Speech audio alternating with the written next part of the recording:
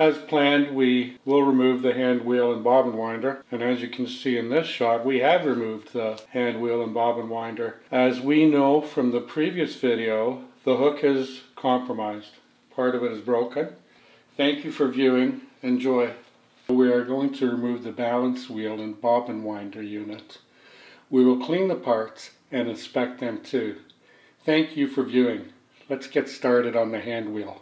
Well, we'll loosen this, undo that, and here is the lock washer. I mean, look at the condition of this. That is really quite clean. That is too. It's quite clean. This 1591 does not have a potted motor. So this 1591 had been substantially changed from the way it was manufactured. It does have a bobbin winder. For the purposes of this film, this video, this is a very good device to work on. But it does have issues. We can't get the horizontal arm shaft to rotate freely or without lagging or stalling. And it also came with a broken hook part, and the stud here broke. But so the machine has been harvested for parts, and it more than likely will never stitch accurately or properly. And I have no intention of getting it to the point where I would try and see if it would. You know, in spite of the good decals and how the parts that it came with are pretty clean, you know, because if you look at down here, that's a replacement part.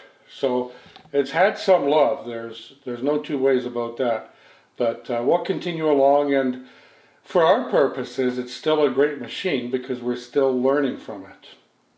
What I want to do is go around back and take a look, because I'm pretty sure there's a screw back there as well. And there we can see that one screw right there. So one on the back, two on the front, on the bobbin winder itself, and then the two that anchor it to the machine. I'm going to give the machine just a little bit of oil.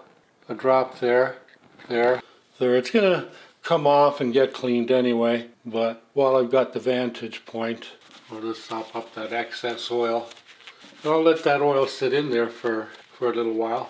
First I'm going to remove the bobbin, and then second I'm going to remove the tire. Now we're going to remove the screw. Apparently this is called the frame, so we're going to remove the frame. Now I know there's a spring or two in here from past experience, so I'm just hanging on to it while I undo this hinge screw. And you can see that it's a hinged screw because the front end is threaded, but the back near the top is unthreaded.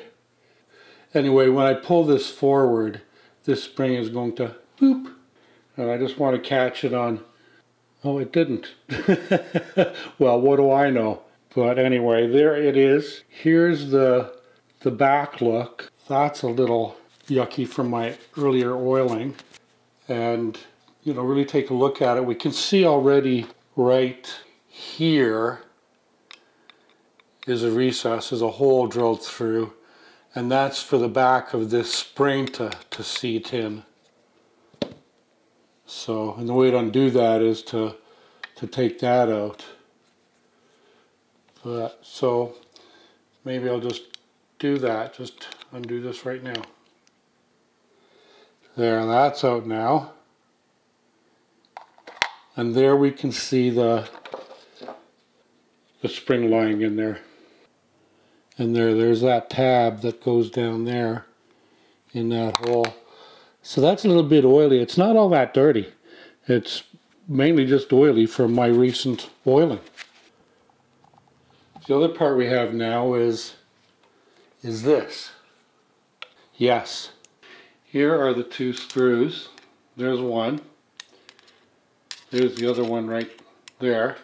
And those two screws keep the whole bobbin winder complex on the machine. As we maybe saw before, when we took this off, these were the two screws that we undid. The other thing that I wanted to check out while we're here is that there's two screws on the bobbin winder right there. So this is going to be my point of interest for the next little while. Okay, and it's pretty grimy. It's good that it's going to get cleaned. Wow, what a surprise that was. I was putting the lock washer back on there and putting this on or undoing it or what have you, and look what happened. Broke the dandy vice grips and see. You know what? I might be able to do it. I might be able to do it. Easy, Jebb, easy. Relax. Don't go hyper now. Well, I'll be darned. We got it out. Here are the bobbin winder parts, and what I'm going to do, there's nothing in that container with them, it's just the part. This is soapy water. First I'm going to put oil in here and oil the springs especially generously. I'm not going to put any crud cutter in here because I think I can clean with oil and then hot soapy dishwashing liquid water, and then clear water to rinse, and then the hair dryer to dry the parts so there's no flash flooding, rusting, pardon me. But anyway, so that's the tools we're going to use to get the job done. So without further ado, so I'm just going to kind of flood that with, got to shake it up, it says on the instructions. How are we doing here? Can you guys see me? Oh yeah, you can see me. So there's that oil hole there. These are screw holes or whatever, spring holes for the spring tails. This guy is dirty in here from a you know, the rubber ring that kept on going, or so that's pretty much that. I'm going to give a scrub to down there. That should come clean with a little bit of a scrub, and that should too. The screws, well, they're easy to do, and actually my fingers are so messy right now that the screws, I can kind of get them oiled up just. Okay, so I got the toothbrush here, and what I did was I put 100% dishwashing soap, liquid soap on the toothbrush, and I'm just going to give this a little scrubby dub like that, and like that. And you know what, since I'm here, might as well do the whole darn thing. I absolutely want to do that.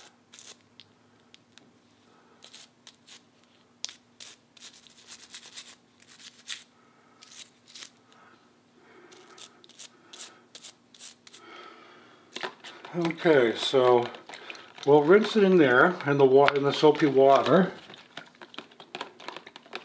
to, that water's gone cool.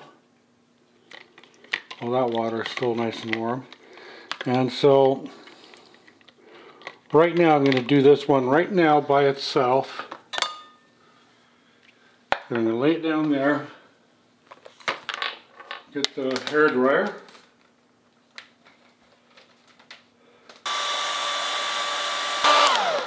So I think that might be good enough. Well, it is warm, it is dry. And then now what I'm going to do is I'm going to immediately put a drop of oil in the, or 2 drops even. There's 1, there's 2.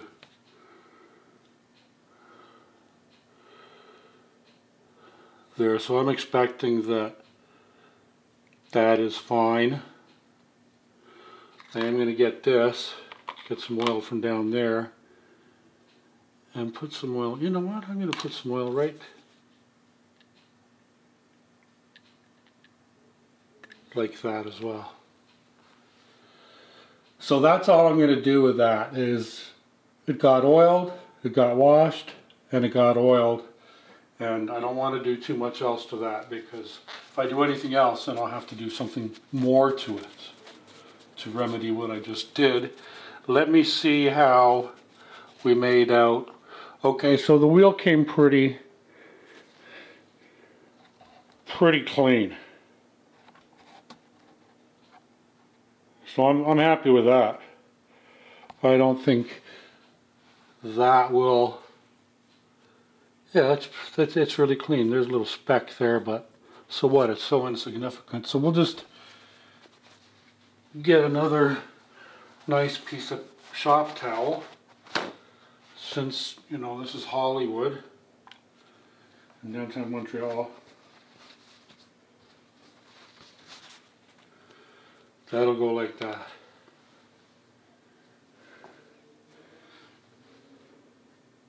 And then same here with the springs. I'm just going to get the oily brush, because I put oil on this brush now. And then into the soapy water, which is now gray. And then into the rinse water, and we'll leave it there. And then we'll give these a little scrub with the oil. See, nothing's really all that dirty. It's just, you know, decades and decades of accumulated grime and, you know, lack of regular maintenance. I mean, I remember, when I was a little kid in England, all the machines were, you know, probably 201s or whatever. They were all black machines then, the cast iron. I mean, hell, that was late 50s, early 60s, and onward. Okay, so that's in there. There's this other spring. So it's a pretty simple cleaning job, you know. Give it a little bit of oil, and then soapy water. Like I said, you know, the machine's really not all that filthy for being, excuse me, for being neglected or orphaned or, you know, just kind of exploited for the parts and all that. But, you know, it's not bad too, you know. So anyway, I'm going to get these guys out of the way here, and then we're going to start up the hairdryer.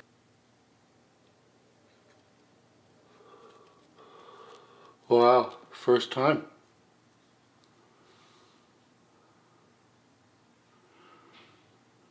Now I think I have to get this screw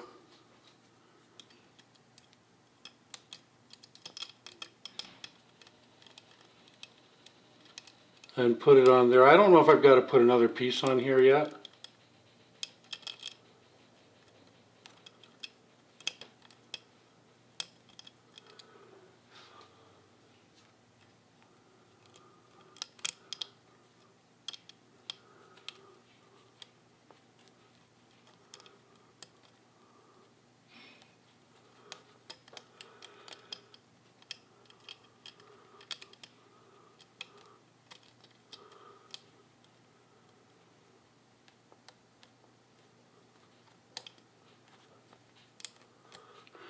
Maybe it's not that one.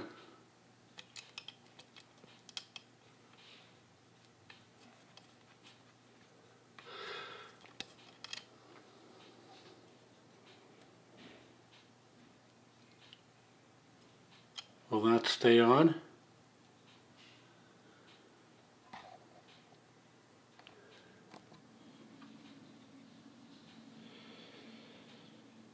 Here is the frame hinge screw.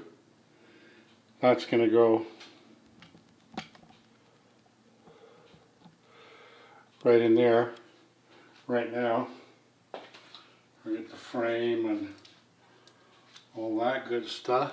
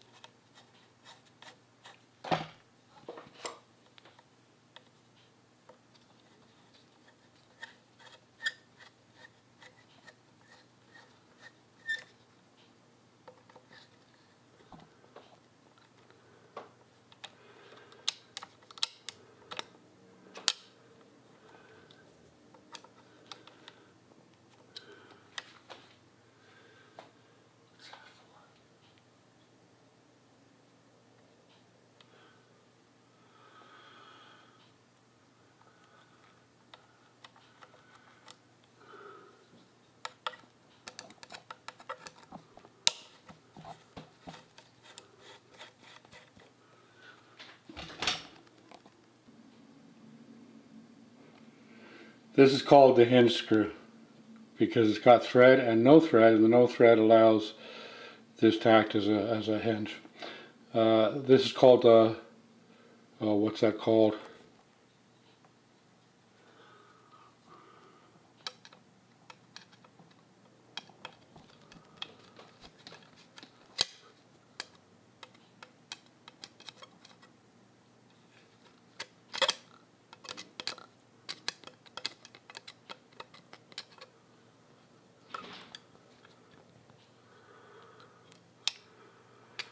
There.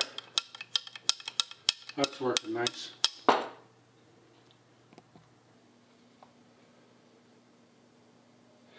This is called the stop latch. Indeed.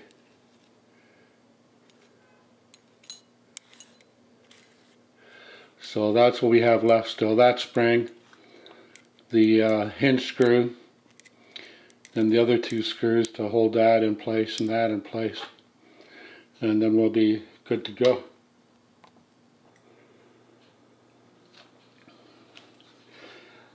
This is called the frame. I couldn't remember the name of this big black part here. That's called the frame. This is called the tripping lever. And then we have the screw with the threads, and at the top it doesn't have a thread. And I forget what we call that, but I'll figure it out probably before the end of the video. So just going to get this back together and it'll be good to go.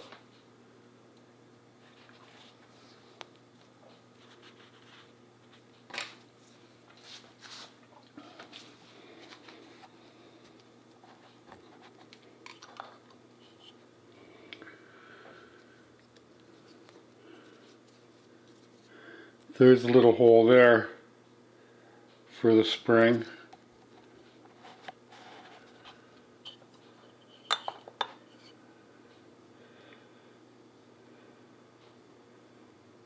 And there you can see it better from this side here, right there. Right? Now, where'd the light go? There we go. You can see the blue through the small hole to the at about 10 o'clock on the big one, the big hole. So that's where we're going to put the tail of the spring down there.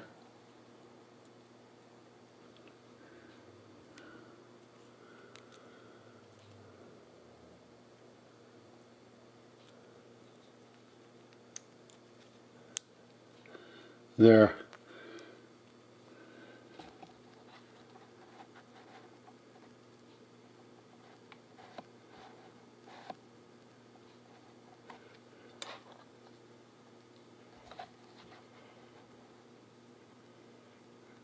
Yeah. Can we see it there? Can I get it focused on there?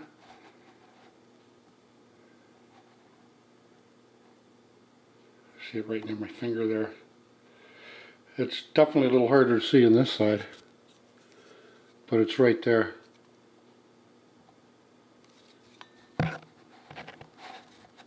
There we go. There's a better focus there.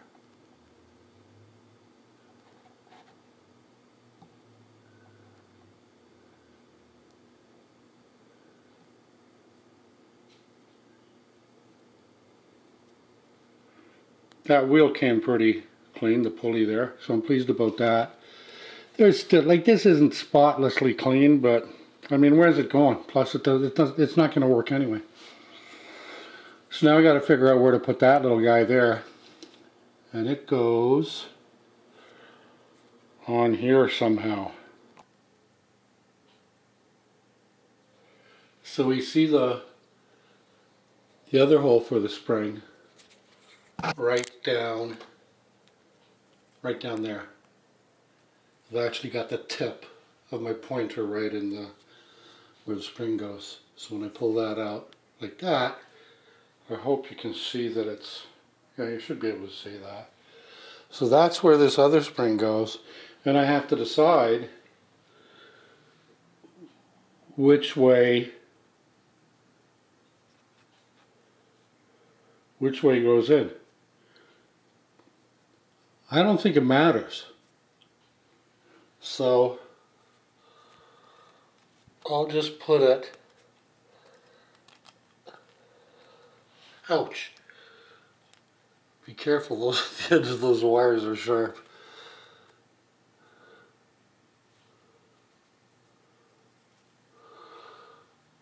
Okay, it's right down there, so it's right.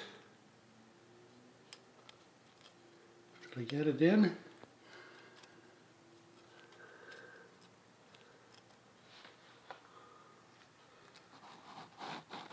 There, I got it in now, the bottom one. So there, that goes like that.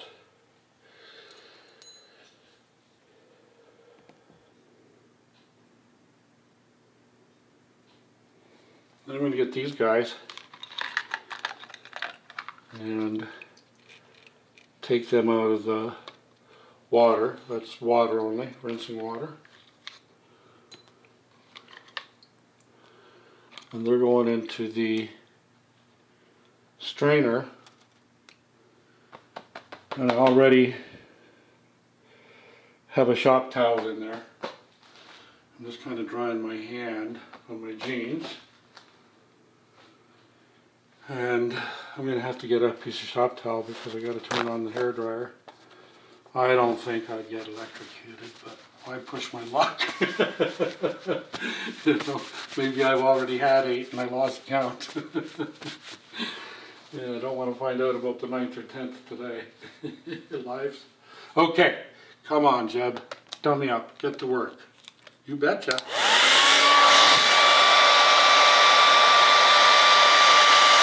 So they're getting dried. Just give them a little turn over.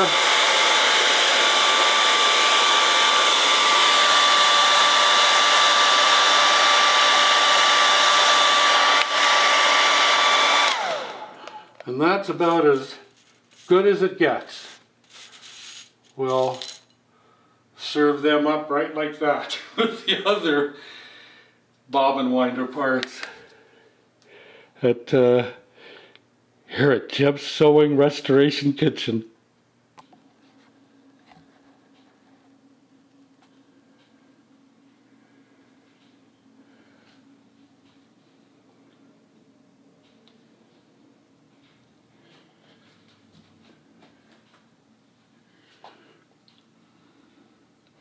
So I've got this.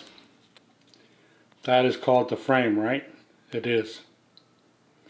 And then I take this piece that I can't remember right now what it's called, but what I'd like to draw our attention to is right up here by my thumb, under my thumb right there. There's a hole there, and that's where this little screw goes. So I'll put that there like that. I'm going to pull it out of view for a minute just to get it started, because otherwise I'll be fumbling forever there in front of you. Be wasting data. So let me see if I can get that started at least.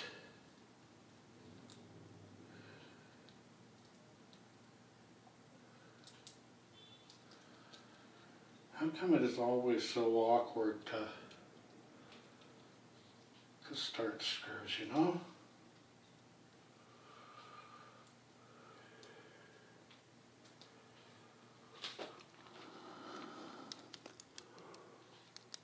So it goes there.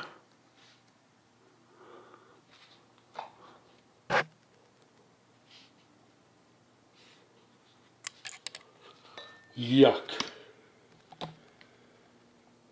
It fell.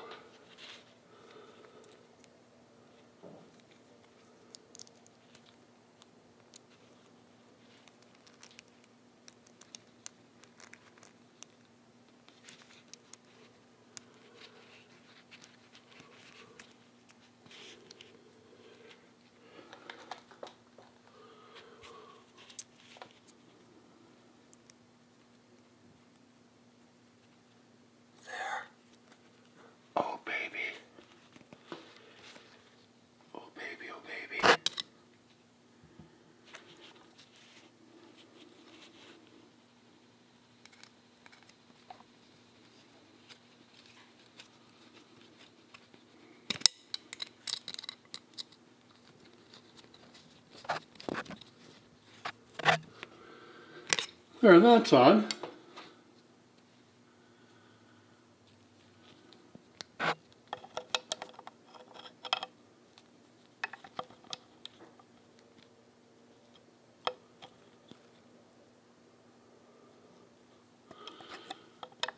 Now that'll go on there somehow.